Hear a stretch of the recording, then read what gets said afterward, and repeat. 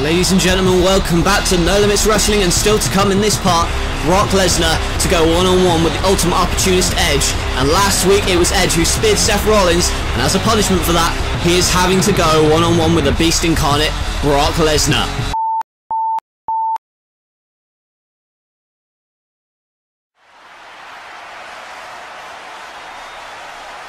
I have travelled to every circus, I have travelled to every freak show, and I have been scouting for the biggest, the meanest, and the most terrifying giants that I can find to inflict suffering among the NLW roster. For what reason I am doing this will remain a mystery until I say it's okay for you to know, but I can say this. I am going to soon reveal the giants that I have assembled, and when I do, you'll realise the grave danger that the wrestlers in No Limits Wrestling are in for. In 50 episodes, you have never seen a triad of evil as big and as tough as what I have in store for you.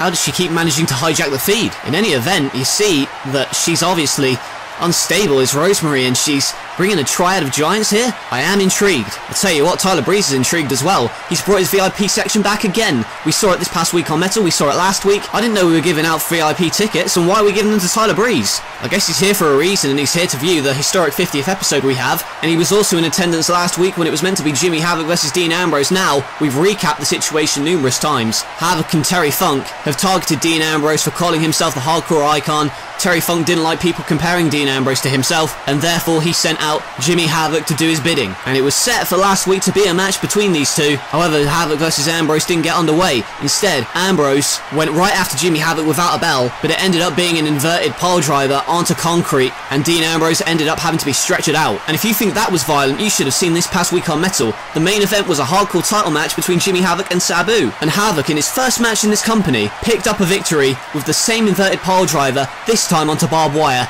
and therefore Jimmy Havoc is the new hardcore champion. However, for what he did to Dean Ambrose, the board of directors has agreed that Jimmy Havoc cannot step foot on the premises here tonight. He has been suspended for a week, but that suspension is over at Insurgents, and it has just been announced a stretcher match between Dean Ambrose and Jimmy Havoc, and the hardcore championship will be on the line. But with what Havoc did to Ambrose, Ambrose is nowhere near going to be 100%, and add in the factor of Terry Funk at ringside, I don't like Dean Ambrose's odds at that stretcher match at Insurgents. And also at Insurgents, it is going to be a dream match. Daniel Bryan taking on the unpinned, unsubmitted Kurt Angle. A couple weeks ago, it was Daniel Bryan coming to the aid of Neville, who is being attacked by Kurt Angle, and despite Kurt Angle not initially wanting to accept the challenge that Daniel Bryan laid out to him at Unchained, last week it was Kurt Angle costing Daniel Bryan a match in the King of the Ring tournament against Kevin Owens. And then following that contest, Kurt Angle said, "I accept your challenge, I will face you," and the match has been made official for Insurgents. Tonight on our 50th episode, Kurt Angle called out Daniel Bryan to confront him in the middle of the ring, and we're going to take you right now live to Daniel Bryan and Kurt Angle in the ring. You know, eventually, I knew you would accept my challenge because I know that your ego is too big to not fight me. I've wrestled all over the world. I've wrestled in Japan. I've wrestled in gas stations. And I've wrestled in front of sold-out arenas. But this could be the most important match of my career to date. It is a match that has been dreamt up by fans all over the world. And for years, I was wondering why you wouldn't challenge me or even face me. And then I realized, Kurt, you have this aura about you that if you stepped into the ring with me, you would lose. You have never been pinned, you've never been submitted in this company, and the legend of Kurt Angle is at an all-time high right now. But unlike the dozens that you've beaten in the past, none of them is Daniel Bryan. The biggest mistake you're going to make, Kurt, is underestimating me at Insurgents. But the biggest mistake I can make, Kurt, is stopping to show you mercy. Daniel, maybe you need to learn a lesson in respect. It's naive to think that you are the underdog, that you are still the little engine that could. Because Daniel, let's not kid ourselves. You've won championships just as much as I have. You've put on incredible matches. We've seen them. You talk about me underestimating you? Daniel, I think you're underestimating me. Do you know who I am? I'm the guy that won an Olympic gold medal with a broken freaking neck, son. I'm Kurt freaking Angle. Maybe if I was undefeated in a crappy little indie fed, then I wouldn't have much to brag about. But let me tell you something, Daniel. In this company, since I've been here, let me give you a small taste of who I have beaten. John Cena, CM Punk, AJ Styles, Shawn Michaels, Randy Orton, Chris Jericho, Finn Balor, Drew Galloway, Batista, and the list goes on and on. None of them could beat me. None of them hold a candle to Kurt Angle. And since I've stepped foot in this company, not one person has got me down for a 1-2-3, and not one person has made me say I quit. I don't know what the hell makes you think that you can beat me, but I'm gonna give you the privilege to try it, Insurgents. That's what I'm doing. I'm giving you the privilege to step into the ring with the greatest wrestler of all time. Oh, it's true. It's damn true. And you're gonna find that out. Daniel, I don't need to psych you out. You're gonna psych yourself out. How's your wife? Who's gonna be sitting at home, watching the decimation and the beating that I give you, Insurgents, huh? And what about your newborn baby? How are you gonna feel when you have to go home to your wife and your newborn and you look them in the eyes and say, Daddy couldn't cut it? And that child is gonna grow up and it's gonna have to tell its friends that Daddy is a failure. And your wife? Speaking of, here she is. Oh, Daniel, what? You're not gonna fight me now, are you? Am I getting too personal? Am I talking about your family, huh? Were you gonna hide behind Brie? Brie knows you can't cut it as a husband and a father. And you better pray that your baby doesn't grow up to realize how much of a failure you are, Daniel. And Brie Bella has had enough of Kurt Angle. And the man was talking about her, and not only her child. And Kurt Angle deserved that. He deserves more than that. Taking these confrontation to a whole new...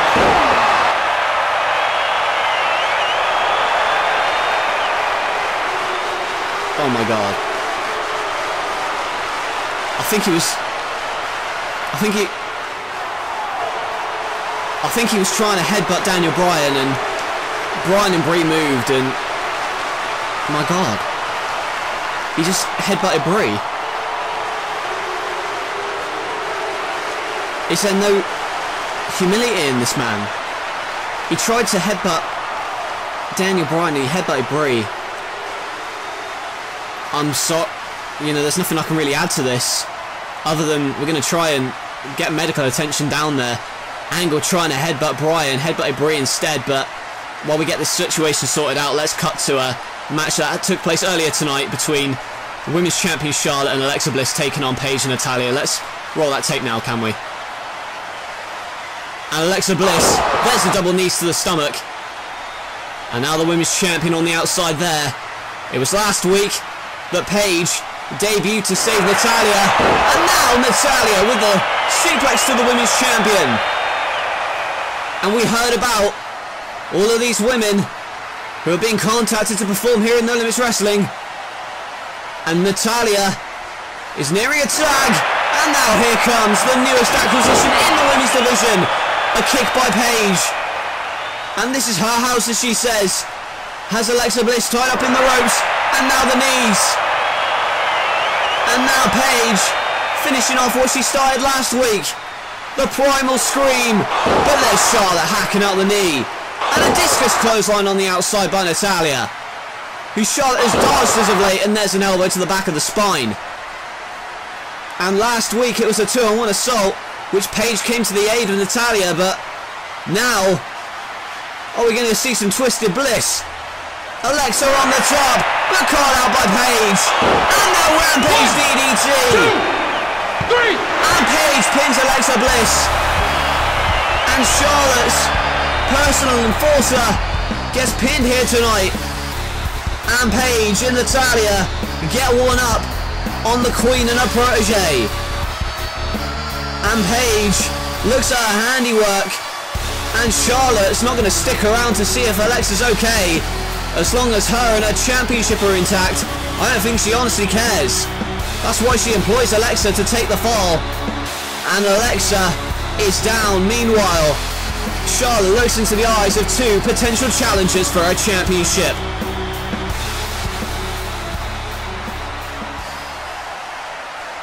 Well, you've got my attention now, mate. How about you and me meet at the pay-per-view to talk business? As strange as it might be to hear, I am sick of Roman Reigns. I don't want him interfering. I don't want him causing merry hell on the program anymore. And frankly, I want to know what's going on. The commissioner clearly sees an opportunity there to hire Reigns as a mercenary or a bodyguard perhaps. But we're just going to have to wait until Insurgents to see just what the commissioner has in store for Roman Reigns. Now a quick update for you. Brie Bella is fine. She's in the back. Doesn't look like there's any serious injury in any way. But after what happened earlier tonight, accident or not, Daniel Bryan is going to be pissed off and mad as hell heading into the match against Kurt Angle and Insurgents. Now 2 more matches happening in Insurgents are Brock Lesnar vs Batista and Seth Rollins vs Edge. Let's start you off with this one and remind you about what happened last week between Rollins and Edge. After accepting the open challenge on Metal, Edge now had the opportunity last week to listen to what Seth Rollins had to say to him. Rollins cut a scathing response, calling Edge old and worn out, but Edge responded with the only way he knew how, with a spear, and telling Seth Rollins we would find out who the man was when they faced off for the championship at Insurgents. And then later on in the night, the commissioner was talking to Seth Rollins, a former friend as we know of the NWO, and said to Seth Rollins he'd do him a favour and make Edge go one-on-one with Brock Lesnar here tonight. Brock Lesnar, a man who last week was called out by Batista after Batista and Lesnar had got into a brawl the week prior, and it didn't end well for Batista. An F5 through the announce table and Batista was left laying. And now these two are set to meet in a no-holds-barred match at Insurgents. And the mood that Lesnar's in, I'm certainly not envious of Edge in this matchup. Here's a man who will stop at nothing to inflict pain and punishment on those who try and seek him out. This is the beast incarnate. This is the freak of nature known as Brock Lesnar. And well, here comes the pain. Brock Lesnar, who several weeks ago was screwed in an Elimination Chamber out of a world title by CM Punk and Shawn Michaels, and rather than go after them, he sought out a new target. He elbowed Batista, trying to get to the world champion. However, Batista took exception to that and didn't want to be treated just like any jabroni. He wanted to face Brock Lesnar head on, and he did so last week, but he got put through an announce table for it. It's the same fate here for Edge tonight.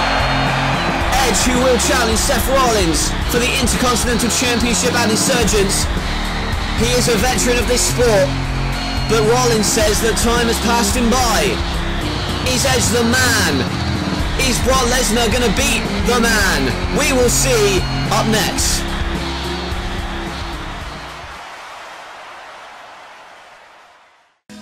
Wrestling for me isn't a job, it's my life. Always has been, always will be. I've conquered the big time, I've conquered the indies, I've conquered Japan. What's left? Wrestling is instilled in me from an early age. It's in my blood. I built a wrestling empire with my own 2 hands. You can call it an American dream, but I'm gonna be your American nightmare. I've got one more stop on my list, and there's no limit to what I'm gonna do when I get there.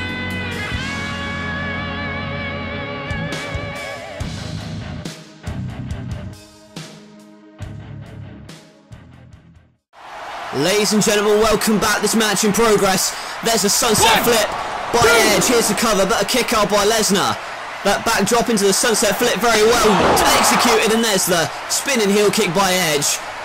It has been back and forth since the start, and surprisingly more back and forth than we perhaps anticipated. There's the execution. No! Rings around the arm and the belly-to-belly suplex by Lesnar, throwing Edge overhead. And this is a punishment for Edge spearing Seth Rollins last week. Oh my, what a throw by Lesnar again. And now picks him up, throws him into the ropes, and there you see, went for a cross body, but picked up the strength for Lesnar. And now instead a roll through, and now kicks out does Lesnar. And Edge trying everything he can to outquick the beast, but there you see, picked up, and a spine buster by Lesnar. Here's the cover, hooks the leg, but Edge kicks out. This is Edge's first one-on-one match in this company. He will go one-on-one with Seth Rollins for the Intercontinental Championship in Insurgents. However, tonight he has a date with a beast. And there's a drop kick in the corner. And went for the clothesline, but no effect. A second has no effect. Goes off the rope, spinning heel kick caught out. On the shoulders. Oh, we're seeing an F5. No! Edge turns it into the execution DDT. And just like that, the momentum turns. Brock Lesnar is down. Edge gets a sense of breathing room here. And he is waiting for the Beast Incarnate, goes for the clothesline but misses. And now that patented German. And a second one landing Edge right on his bad neck. And that one right onto his bad neck again. He has had problems with his neck in the past, it's well documented. And it is Lesnar with those German suplexes that targets it. And again, stomping on him. I'm getting tongue-tied. I'm sure Edge is going to get tongue-tied after getting stomped in the ribs. And now Lesnar in control, but Edge comes behind with a net breaker. He sat out with it. And now Edge in the corner, looking for the spear. But Lesnar moves. Edge couldn't connect with the spear and now desperately crawls away. Where's he going? He's on the top. Edge on the top. Right, looks at the missile drop kick, but caught out in midair. And an F5 by Lesnar. 2, 3. And Brock Lesnar has pinned Edge. And Edge wasn't expecting this matchup here tonight. However, he did his best, but alas, it wasn't enough.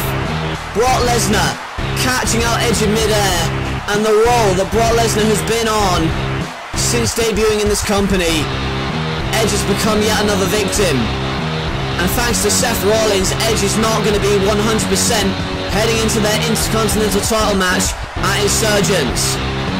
And where you see there, caught out with a missile dropkick, caught in midair for the F5, and Brock Lesnar heading into his no-holds-barred showdown with Batista has momentum on his side. And Edge still clutching at his ribs, and oh no. Oh, and the match is over, and Lesnar's proved his point, but he wants to inflict injury here. The Kimura, but here's Batista. And Batista, who last week, oh my god, throwing Lesnar into the barricade, and what the hell's going on now? Ripping this announce table to pieces. Oh, it's intact now, but it's going to be in pieces in a minute. Batista bomb through the announce table. And last week, it was Batista who called out Brock Lesnar for how he was treated the week before. And last week, it was Brock Lesnar who, at the end of a vicious brawl, F5 Batista through the announce table. And here tonight, one episode away from their no-holds-barred showdown, Batista returns the favour and delivers a Batista bomb to Brock Lesnar through the table. What is going to happen when there are no rules at Insurgents? Batista versus Brock Lesnar. And speaking of Insurgents, it is going to be a fatal four-way for the world title with these four men, but tonight in tag team action, it is the former members of the Bullet Club, Balor and Styles, taking on Punk and Michaels. That's our main event tonight.